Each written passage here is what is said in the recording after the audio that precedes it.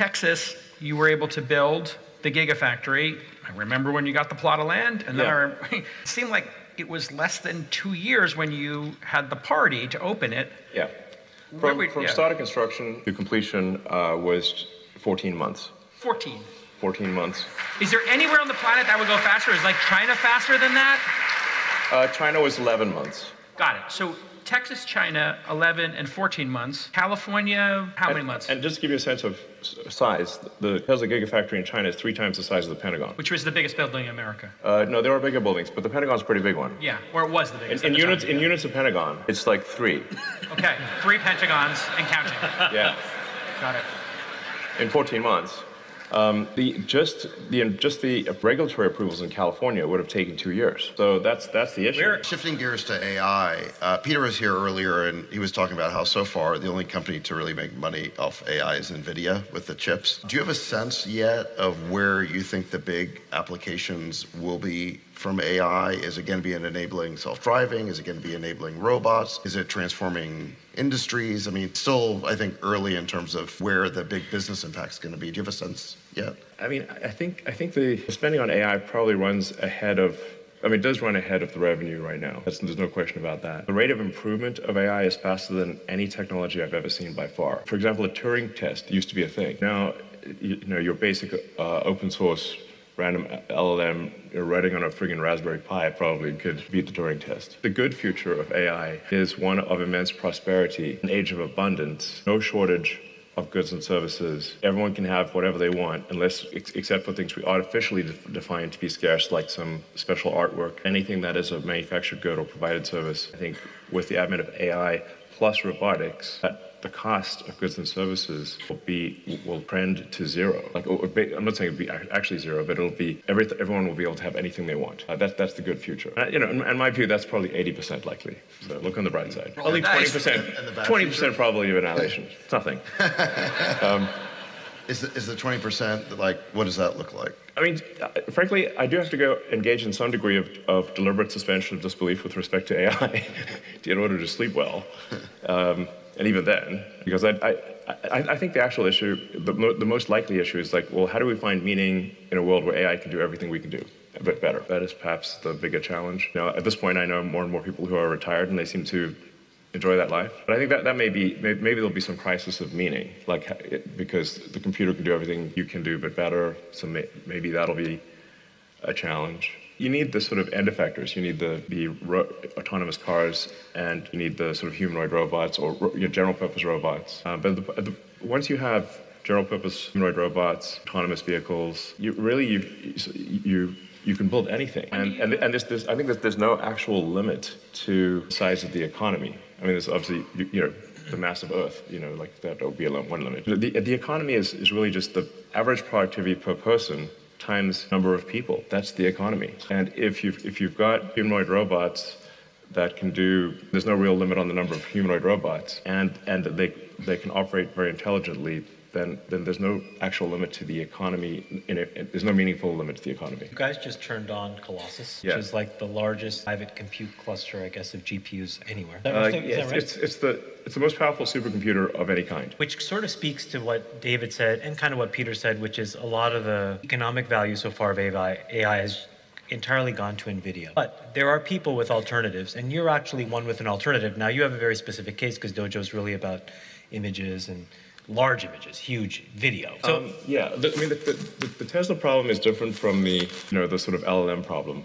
The nature of the intelligence is actually what matters in the AI is different to the point you just made, which is that in Tesla's case, the context length is very long. So we've got gigabytes of context. Gigabytes context windows, yeah. I was just bringing it up. It's kind of billions of tokens of context. Right. Nutty amount of context because you've got seven cameras, and if you've got several, let's say you've got a minute of several high-def cameras, then that's gigabytes. So you need to compress. So the Tesla problem is you've got to compress a gigantic context into the pixels that actually matter and condense that over a time. And so you've got to, in both the time dimension and the space dimension, you've got to compress the pixels in space and the pixels over in time, and then have that inference done on a tiny computer, relatively speaking, a small, a few hundred watts. It's a Tesla-designed AI inference computer.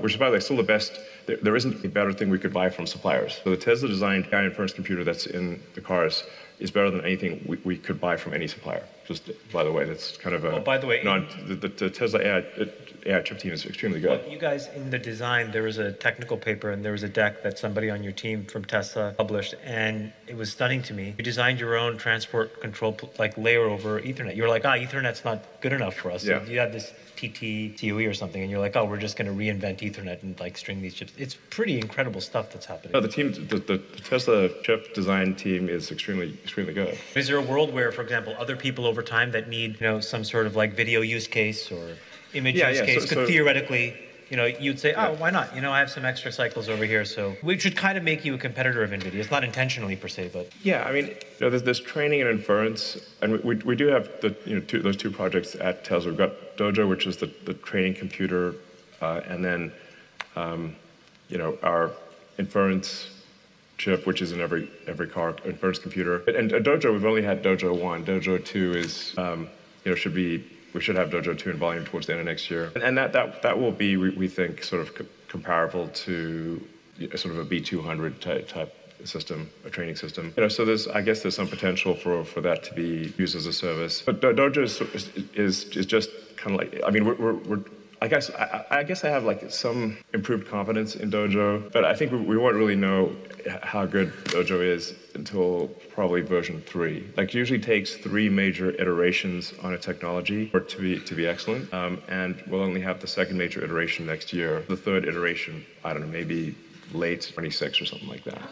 How's the Optimus project going? I remember when we talked last, and you said this publicly, that it's in doing some light testing inside the factory. It's actually being useful.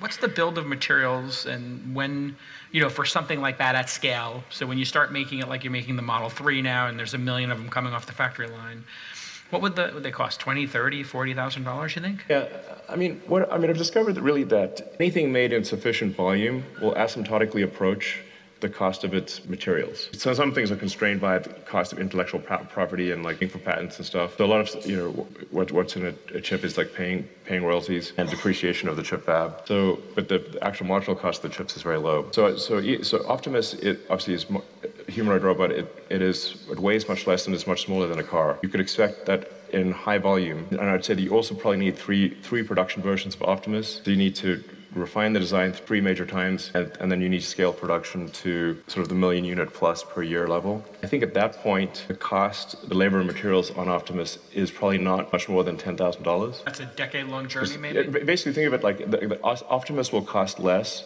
than a small car. Right. At scale volume with 3 major iterations of technology. And so if a small car it costs $25,000, it's probably like $20,000 for an Optimus, for a humanoid robot that can be your body, like a combination of R2-D2 and C-3PO, but better. Yeah. Honestly, I think people are going to get really attached to their humanoid robot because, like you look at you watch Star Wars, and it's like R2-D2 and C-3PO. I love those guys. They're awesome, and their personality, and all R2 could do is just beep at you. Right. and couldn't speak English. And C-3PO to translate the beeps. So you're in year 2 of that. If you did 2 or 3 years per iteration or something, it's a decade-long journey for this to hit some sort of scale. I would say major iterations are less than 2 years, so it's probably on the order of 5 years, maybe 6 to get to 1 million units a year. And at that price point, everybody can afford one. Yes. Planet Earth. It's going to be that 1-to-1, 2-to-1. What do you think ultimately, if we're sitting here in 30 years, the number of robots on the planet versus humans? I think the number of robots will vastly exceed the number of humans. Vastly exceed. You have to say, who would not want a robot buddy? Everyone wants a robot buddy. Totally. It's just like, especially if it can take care of take your dog for a walk. It could, mow the lawn. It could watch your kids.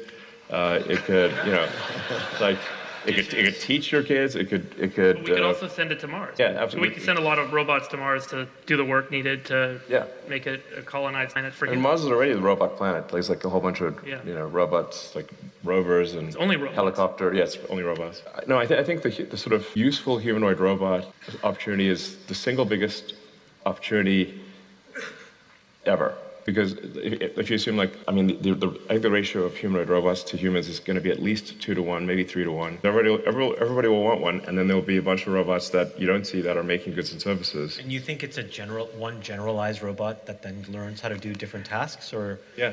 I mean, we are a generalized. Yeah, we're a generalized non-robot. We're just made of meat. Yeah, exactly. You know? We're a meat bot, a generalized meat bot.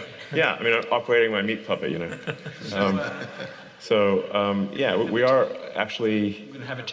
And by the way, it turns out, like, as we were designing Optimus, we sort of learned more and more about why humans are shaped the way they're shaped, and why we have 5 fingers and why your little finger is smaller than your index finger. Obviously, why you have opposable thumbs, but also why, for example, the muscles, the major muscles that operate your hand are actually in your forearm, and your fingers are primarily operated like the muscles that actuate your fingers are located. The vast majority of your finger strength is actually coming from your forearm, and your fingers are being operated by tendons, little strings. And so the current version of the Optimus hand has the actuators in the hand and has only 11 degrees of freedom. So it doesn't have all the degrees of freedom of human hand, which has, depending on how you count it, roughly 25 degrees of freedom. Not strong enough in certain ways because the actuators have to fit in the hand. So the next generation Optimus hand, which we have in prototype form, the actuators have moved to the forearm, just like a human, and they operate the fingers through cables. And then the next generation hand has 22 degrees of freedom, which we think is enough to do almost anything that a human can do. And presumably, I think it was written that X and Tesla may work together and provide services, but my immediate thought went to, if you just provide a grok to the robot, then the robot has a personality and can process voice and video and images and all of that stuff. Yeah, as we wrap here.